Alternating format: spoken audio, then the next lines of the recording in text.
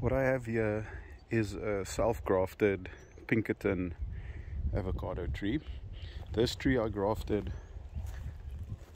a year and a half ago.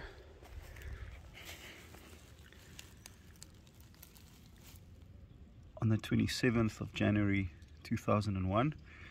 It's a Pinkerton that I grafted on a 2-year-old seedling. There's a video on my channel of this tree. I did 2 single bud grafts on it, patch grafts. This is the one graft.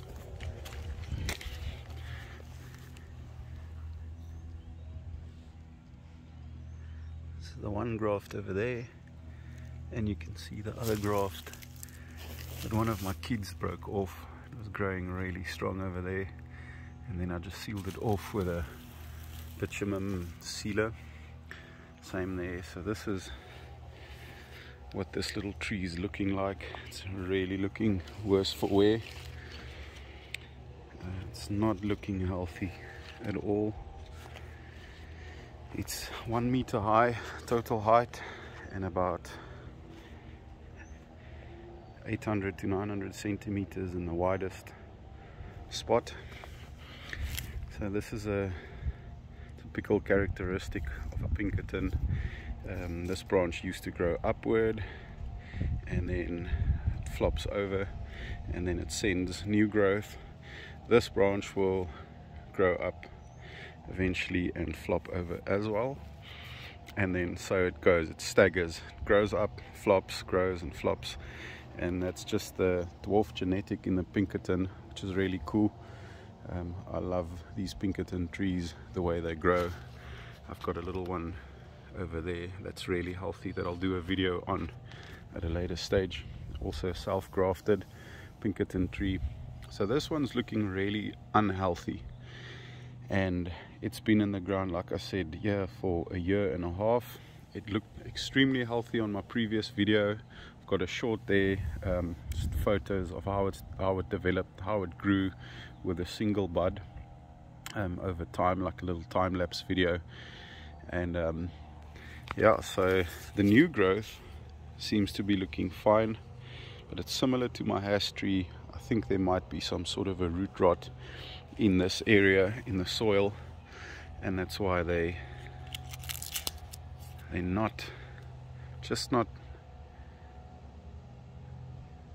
growing as well as what they should be growing.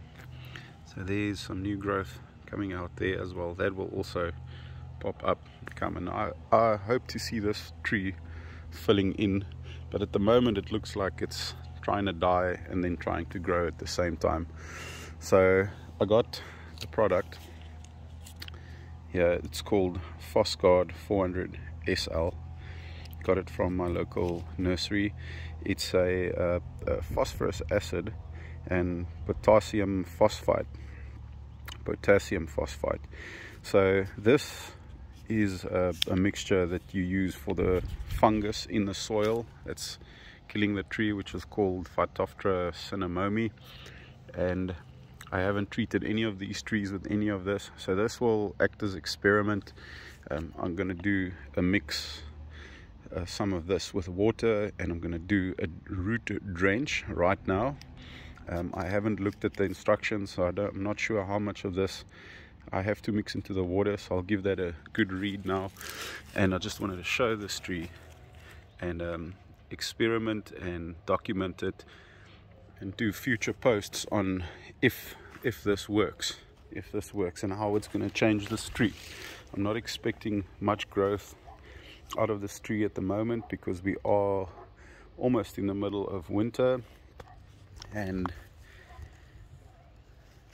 this is what this tree looks like. And just want to mention that I had a branch that came out here that grew up all the way. This tree was really lush green and was flourishing. It really looked like it was growing fast, doing well, going healthy, and then all of a sudden